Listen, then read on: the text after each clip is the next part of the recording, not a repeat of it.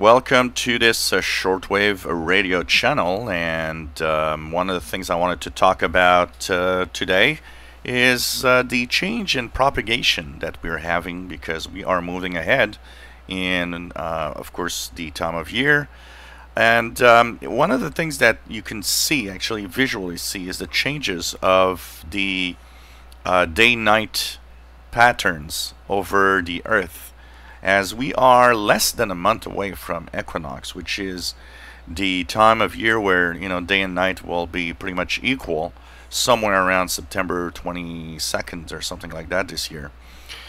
This is an interesting part of propagation. This is, we're getting September, October are a couple of months that I really enjoy for propagation because often the gray line, that area of day and night, separating day and night that you see here, is going over certain areas of the world that actually enhances propagation from certain places, including it's that time of year where in North America it's often a little easier to hear Asian signals.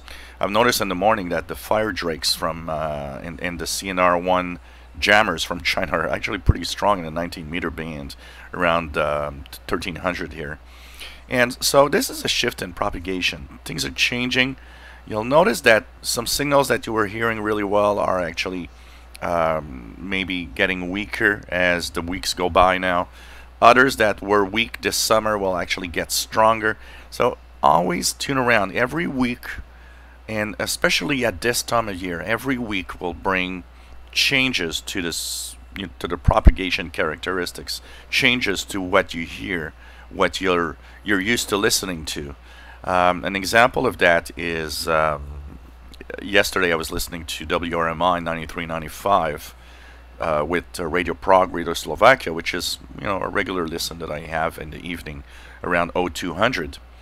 But the thing is the days now are getting shorter, so we are having more and more of nighttime shifts in propagation. And 9395, coupled with the fact that we are in low solar activity, has been getting weaker in the past couple of weeks.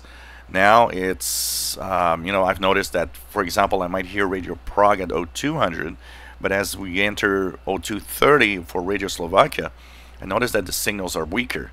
And that has to do with the fact that everything is changing. There's more darkness, so the ionosphere is also shifting. So some signals are changing.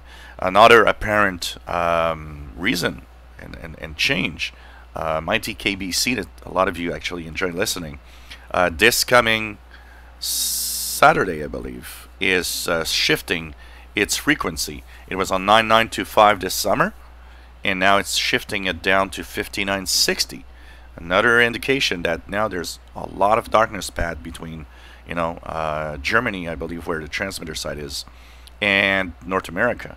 So these are shifts that are happening, and so you'll see changes in propagation, and it's worth it to start tuning around. And remember that as the days get shorter in the northern hemisphere, tuning around earlier than what you usually do is also not bad of an idea. You might be surprised what you can hear. So check it out. Also, in the southern hemispheres, the changes are different. They are going into what will be spring.